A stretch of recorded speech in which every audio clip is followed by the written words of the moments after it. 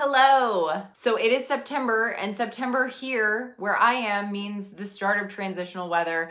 And transitional weather for me means my skin is a little more picky than it usually is. This happens in the spring, this happens in the fall.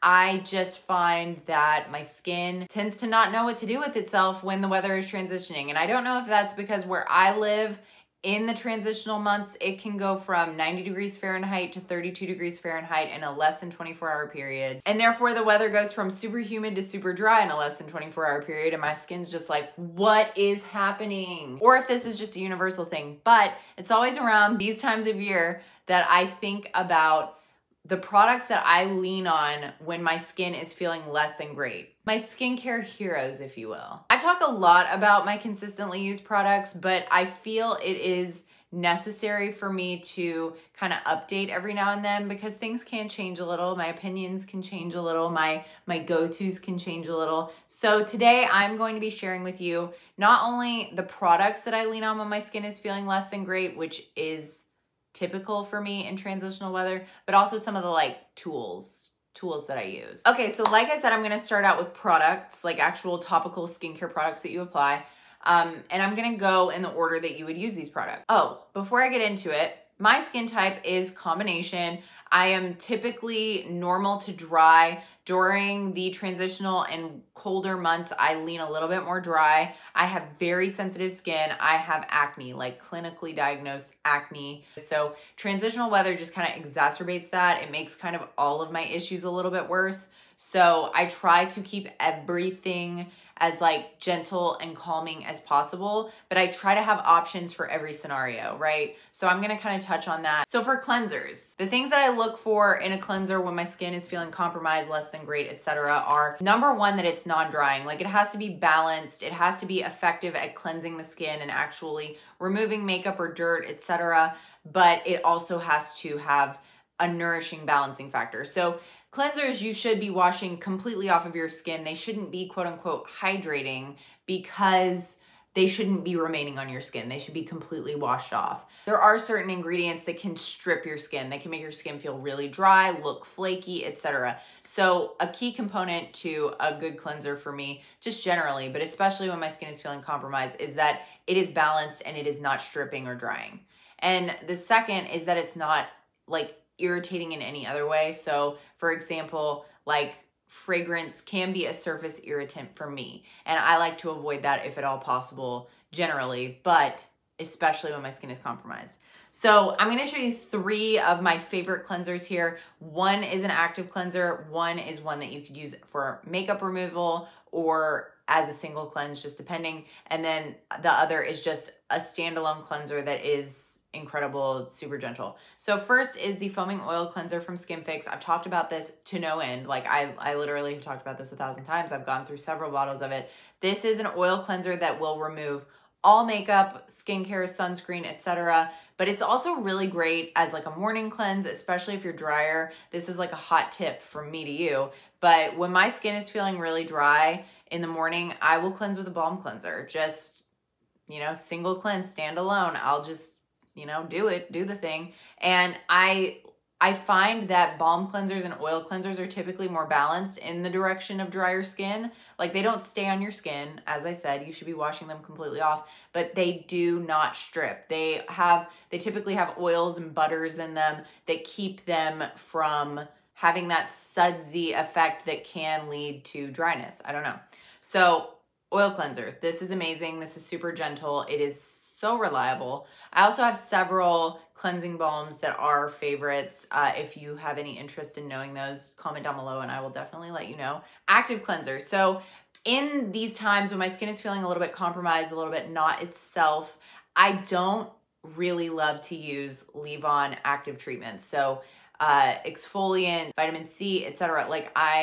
My skin is sensitive anyway, so when it's having this exacerbated sensitization, I like to kind of confine my active usage. And one of the ways that I do that is by using cleansers that have actives in them. And when I say actives, I mean exfoliating ingredients that encourage cell turnover, basically any ingredient that can be irritating. I know that most ingredients have like an active property, like they do something, but just to explain what I mean by that. So one of the examples, one of my go-tos for that is the Shasta AHA wash from Holy Frog. So this is an AHA wash. It has that surface exfoliation benefit, but the reason that I like to confine my usage of ingredients like this in some ways to the cleanser step is because when you're using a wash-off product, you have so much more control over how exposed your skin is to an ingredient. Whereas when you use a leave-on product, it sits on your skin for an undetermined amount of time. And while, you know, at some point it has completely soaked into the skin and it has done what it's going to do, you could use more or less of a product and it not do the same things. So just the control factor for me and the fact that you wash it off and the exposure is completely limited to that one interaction, it makes a difference for me. I have found that with this method, I do see benefits, but I don't see the irritation that I have seen from leave-on products. So this is a really gentle cleanser, but it does have that exfoliating benefit, and that's why I really love it. And lastly is just my go-to, I've talked about 1,000 times, Holy Frog Tosh-Moo. This is the most gentle cleanser I've ever used. It is a milky cleanser. It is so good. It's so good. I don't feel like I need to say anything else. It's just really gentle, cleanses the skin well, makes everything feel clean and ready and prepped, but it doesn't strip or dry or irritate at all. Now, the only serum potentially irritating thing that I'm going to include in this is Holy Frog Halo.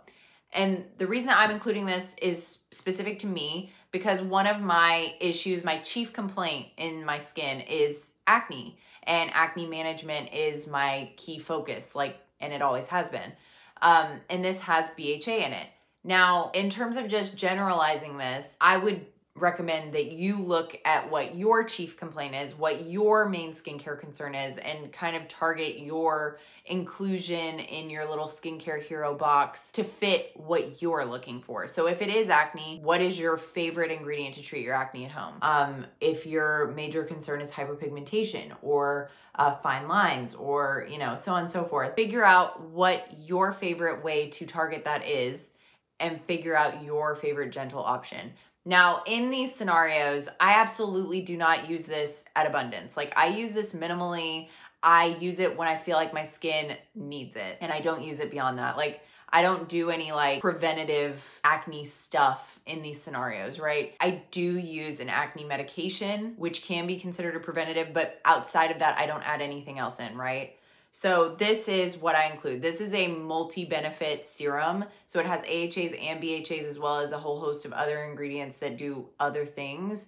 And this is a superstar. It's very gentle, but like I said, I don't abuse it. I don't use it a whole lot. I just use it when I need it. And I do find that it really helps me. And this is a product that I can rely on because I don't find that it irritates my skin. Moisturizing. So in these specific moments where my skin is feeling less than 100%, my typical routine at night will be cleanse and moisturize. So the moisturization step is very key. Now these are just two. I actually rotate through a lot of moisturizers because it is one of my favorite steps actually. But this is one that is very beneficial. It's very hydrating. It makes your skin glowy. It's beautiful and it is super luxurious, but it's not exfoliating or extremely anything. It is a great moisturizer, right? So this is Honey Halo from Pharmacy. It is beautiful. The texture is beautiful. It is very, it feels very restorative on the skin. It's very luxurious. It feels just beautiful and you wake up with a glow the next day. I can't sing its praises enough. I love it. And then this Tatcha Indigo Overnight Repair is my bougie choice. This is a serum and cream and it is one of the most soothing products I've ever used in my life. I am obsessed with it. It is everything I want in a product that is reparative and restorative. It is silky, it is buttery, it is luxurious, and it can take my skin from a -4 to an 85, which an 85 doesn't sound amazing, but when you were at a -4 before, it is incredible. I love this. I actually love this so much that this is empty and I've repurchased it. Now SPF. SPF might not seem like something that would save your skin, right? But SPF is one of, if not the most important step in your skincare routine. If you are using other skincare, you should be using SPF to ensure that you are getting the most benefit out of your skincare, because the sun is your #1 enemy when it comes to skin damage. I have actually learned that when my skin is feeling compromised, I really don't like to use chemical sunscreens, which is sad because I am historically a chemical sunscreen person. I have never loved mineral sunscreens, but I have found some that I do love. Pharmacy's Green Defense, this is great. It is hydrating without being like dewy. It is not drying. It doesn't cling to dry patches. It doesn't emphasize anything negative about my face. It's not super matte. It layers well underneath makeup. It just is very nice. It doesn't leave a white cast on me. None of these do. The Pipette Mineral Sunscreen SPF 50. This is so good. I have gone through tube after tube of this. This is my most long-standing love affair with a mineral SPF for sure. It's just really good. It is hydrating. It does leave a bit of a dewy finish. It is so easy to spread and distribute without leaving patches or drying up or anything like that. And again, no white cast for me. I am fair, so keep that in mind. And then the Coco Kind Daily SPF. This is the newest one to me. I don't know why I was so surprised to love this, but I do love this. It's very, very good.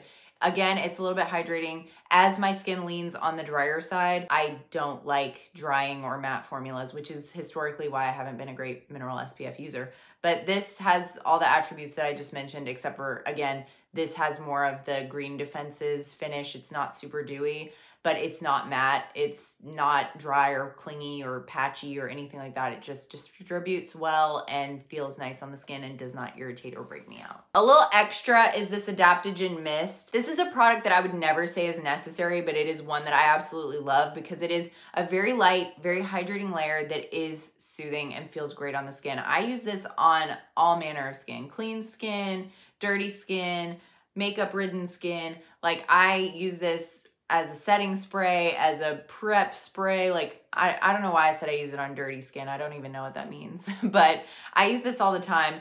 Again, not necessary, kind of superfluous, I think. It doesn't do anything like incredible for me, but it is soothing and it is hydrating and I do love it. So as many of you all know, I have a discount code with skinstore.com. So whenever I talk about their products in one of my videos, I like to group them all together so that you know if you want to shop any of these products, you can use my discount code.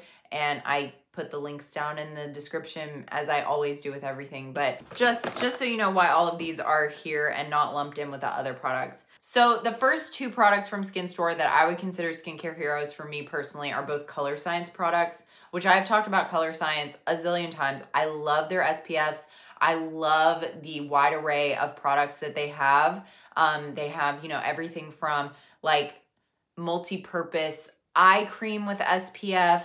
They have different formulations of base SPF. They have different colors, different shades. They have like a glowy version and a bronzy version and all kinds of things. I love Color Science. I think they make SPF kind of fun, which there are several brands that do that, but Color Science is one that does it for me. Like, I really love their products. They work really well for me. So these are two from Skin Store that I have on hand that I absolutely love and I use all the time and can use no matter what. So the Color Science Sun Forgettable Total Protection Face Shield. This is SPF 50, super great SPF. It has like a slight pinkish tint to it, which helps even out the skin tone, but it's otherwise untinted. Like, it doesn't have coverage, but it just makes the skin look even and nice, and it has that protection.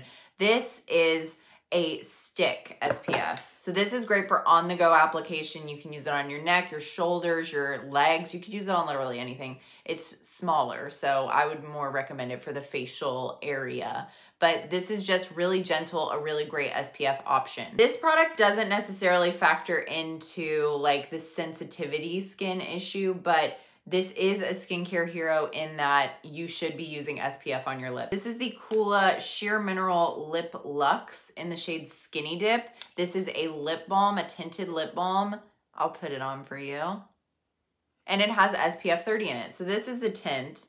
It's not like super tinted. It's not like a lipstick or anything. It's just sort of like a nudie peach color. And It's really beautiful, really nice. I actually have sensitive lips, like things make my lips break out. Like I get pimples along my lip line. So the fact that this works really well for me, has that SPF protection and doesn't irritate my lips is beautiful. Another absolute savior when my skin is in any condition, but especially when it's compromised and I'm breaking out, are Mighty Patches from Hero Cosmetics. These are my favorite pimple patches. I've used all kinds of pimple patches over the years, and these are, in my opinion, the best. So I only have one sheet left in here. I'm just gonna go ahead and open it so I can show it to you. But these are my favorites. These are the Invisible Plus patch, and they have like a little reservoir in them. I don't know if you can see like the different layers. Like there's a flat layer and then a slightly raised layer in the center. These are, in my opinion, the best. If you have like a big white head and it's, you know, juicy, that sounds disgusting. But if you do, this type with the little reservoir with the raised bit are the best to use, in my opinion. These are the best. These are the best. You should definitely, like that's just, I'm gonna leave it at that. These are absolutely a must-have in my life. I cannot live without them. This is the Spa Sciences Sonic Facial Exfoliant and Hair Removal System. So like I said earlier, when my skin is feeling compromised or difficult, I don't really like to use topical products that are potentially irritating, so I don't exfoliate as much. And this is one way that I can exfoliate without it setting my face on fire, because this is really gentle and it also removes hair on your face. So not only does it exfoliate the surface, gets rid of dead skin cells, etc., but it also removes that hair. So it adds a new layer of smoothness. If you've never dermaplaned or, you know, had some type of facial hair removal done, it is very interesting. Like I had never previously done it until I had this tool, and it's just really nice. It adds almost a different layer of smoothness to like makeup application and just the overall appearance of your skin. You don't realize how hairy your face is until you shave the hair off of your face. But this is gentle, it's really easy to use, and it's something that I can use, especially in situations where I don't feel comfortable using like an AHA on my skin. I feel like this is a little bit more controlled. You can use it very lightly. Do not press into your skin. Follow the instructions for sure, but I just don't have issues with this irritating my skin in ways that I do with topical skincare products, right? So this is a super cool tool and I am excited about it. You can shop all of the products I just mentioned at skinstore.com. I will list my discount code right here and I will link everything down below. Know that this was supposed to be a video about like skincare heroes, things that keep your skin looking and feeling healthy and happy and at its best, right? But the fact of the matter is that there is no shame in wearing makeup. There's no shame in wearing concealer if it makes you feel more confident in your skin. Who cares? I feel like there is so much stuff out there. Like there are men on the internet talking about how women wear makeup and that makes them catfish and blah, blah, blah. And I just like, I don't care anymore.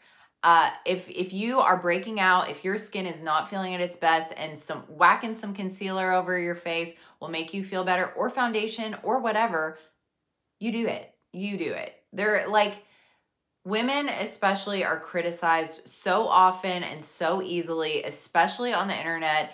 I just think that we should all band together and just not care anymore. Concealer is an amazing tool. Makeup is an amazing tool. Makeup is artistry and it's beautiful and it requires skill and commitment and time and effort. And a lot of people don't view it that way, but I do. Makeup is a way to make me feel better about myself on any given day. I don't think that I'm hideous without makeup. I don't think that I'm worth less without makeup. You should never think that either. You should never think either of those things. Makeup is something that we use to put a better foot forward, right? It's something that we use as a tool to walk with our heads a little bit higher. And I fully believe that it is there to emphasize what you already have. It is something that you can use to just enhance your life's experience. So if you don't have any of this stuff, if your skin is feeling difficult and you're not sure how to deal with it and you don't have a tool available to you in the moment and you want to wear makeup, wear makeup. I feel like there's so much stigma, especially in the skincare community on the internet. Like there's this sense of entitlement to people who don't wear makeup. And it's like, you know, I feel you, I get you. Like if you don't wear makeup and you're proud of that, I'm proud of you. But at the same time, like I wear makeup a lot because I love makeup. It's not that I hate myself. It's not that I think I'm hideous. It's that makeup enhances my confidence. Makeup makes me happy. The routine of doing makeup gives me something. So yeah, this was a tangent that wasn't exactly related to any of the content of this video, but that is what I had to say. So wear that makeup if it makes you feel better, or don't if you don't want to, because you're beautiful no matter what. I'm just saying that we should stop being critical of people for choosing to do what makes them happy in the moment, because being a human being is hard, and you know, choosing to do things every day based specifically on your want and your desire and not based on outside influences and outside opinions honestly feels like an act of bravery sometimes. Like, yeah, I could go on. I could go on and on, but I'm not going to. You're beautiful. I'm leaving it at that. You are a beautiful human being with or without surface irritation, pimples, blackheads, etc. You are a beautiful human being. You are. Okay, thank you so much for watching. As always, all of the products that I talked about will be listed down below. If you have any questions, please let me know, and I will see you next time. Thanks for watching. Bye.